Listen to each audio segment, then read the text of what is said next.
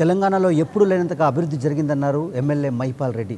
Patancheru MLA కొద్దిసేపటి క్రితం మాట్లాడుతూ ఆయన గతంలో ఎప్పుడూ లేనంతగా 70 ఏళ్ల కాలంలో అభివృద్ధి జరిగిందంటూ చెప్పుకొచ్చారు.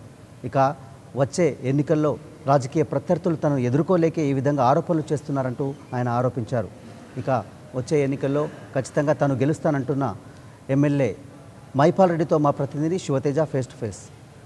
ముందస్తు ఎన్నికల నేపథ్యంలో ఉమ్మడి మెదక్ జిల్లాలో ప్రచారం జోరనుకుంటుంది. అన్ని పార్టీలు కూడా ప్రజల వద్దకు వెళ్తూ ఓట్లు అడుగుతున్నారు. అయితే సంగారెడ్డి జిల్లాకు సంబంధించి పటాన్చెరు తాజా మాజీ ఎమ్మెల్యే ప్రస్తుత టీఆర్ఎస్ పార్టీ అభ్యర్థి గూడెం మహిపాల్ రెడ్డి ప్రస్తుతం మనతో ఉన్నారు.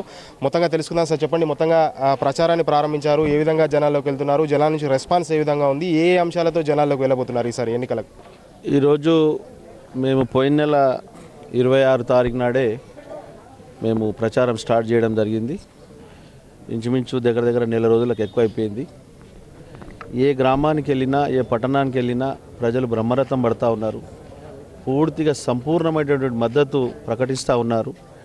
ఏకగ్రీయ తీర్మానాలు చేస్తూ ఉన్నారు. కాలనీస్ కానీ, గ్రామాలు కానీ ప్రజలు ఓపెన్ హార్ట్గా చెప్తా ఉన్నారు. గతంలో జరిగింది ఏంటిది, ఇప్పుడు జరిగింది ఏంటిది, ఈ 4.5 సంవత్సరాల్లో జరిగిన అభివృద్ధి ప్రజలకు కళ్ళకు కట్టినట్టు కనబడుతుంది. అపోజిట్ పార్టీలకేమో ఈ కంటి అద్దాల పరీక్షకు వచ్చింది, అధ్యయనం చేసుకుంటేనే మంచిగా కనబడుతున్నాయి వాళ్ళకి, కానీ వాళ్ళకి కనబడతలేదు.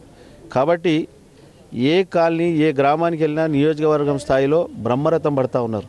మా పటంచెరు కాన్స్టిట్యున్సీ అంటే ఒక టిపికల్ కాన్స్టిట్యున్సీ. 28 రాష్ట్రాలకు సంబంధించిన జనం ఉన్నారు ఇక్కడ.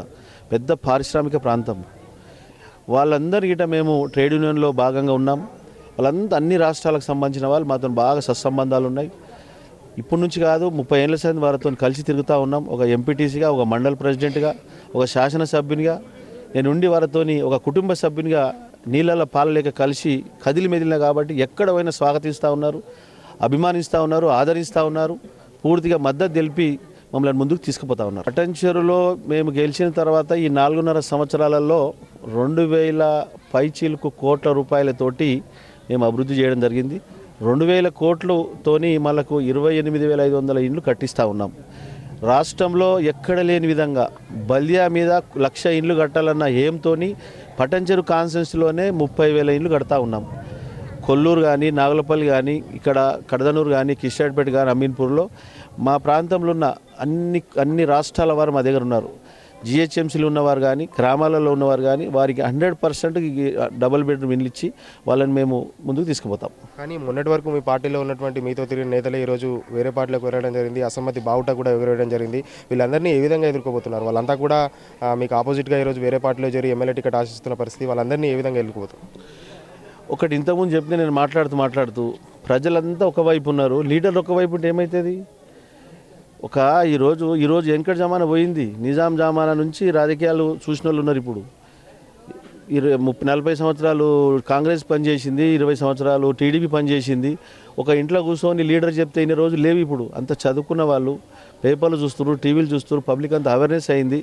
ముఖ్యమంత్రి ఏం చేస్తున్నాడు, ఎమ్మెల్యే ఏం చేస్తుండు, మంత్రి ఏం చేస్తున్నాడు అనేది రోజువారీ లెక్కలు పెడతా ఉన్నారు. మేము రోజు ప్రజలతో మమేకమై ప్రజలతో సంబంధాలు ప్రజల వైపు ఉన్నాం. ప్రజలంతా మా వైపు ఉన్నారు. వాళ్ళు ఎక్కడ పోయినా మాకు ఏం అయ్యేది లేదు.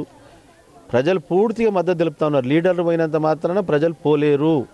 పూర్తి 100% ముఖ్యమంత్రి గారు పెట్టినటువంటి ఒక సంక్షేమ పథకాలు అనుకోండి, అభివృద్ధి అనుకోండి, 100% ప్రజలు మొగ్గు చూపుతా ఉన్నారు. భారీ మెజారిటీతో గెలిపిస్తూ ఉన్నారు మమ్మల్ని. కాంగ్రెస్ టీడీపీకి డిపాజిట్ గల్లం చేయడానికి సిద్ధంగా ఉన్నారు మా వాళ్ళు. మొత్తంగా ఇది పటాన్చెరు ఎమ్మెల్యే అభ్యర్థి స్పష్టంగా చెప్తున్నారు. ఏదైతే తన కార్యకర్తలంతా కూడా సైనికుల్లో పనిచేస్తున్నారంటూ, ఖచ్చితంగా తన గెలుపు కోసం వారంతా కూడా నిర్విరామంగా పనిచేస్తున్నారు. ఏదైతే ప్రత్యర్థులు తనపైన చేస్తున్న ఆరోపణలు ఏవైతే ఉన్నాయో అవన్నీ కూడా వాళ్ళ ఉనికిని కాపాడుకోవడానికే చేస్తున్నారు తప్ప అందులో పసలేదని చెప్తున్నారు. మొత్తంగా ఈసారి కూడా భారీ స్థాయిలోనే మెజార్టీ వస్తుందంటూ కూడా ఆశాభావం వ్యక్తం చేస్తున్నారు. Camera person నవీన్తో Shiva Teja, 99 TV, Patancheru నుంచి. For more updates, please subscribe 99 TV Telugu.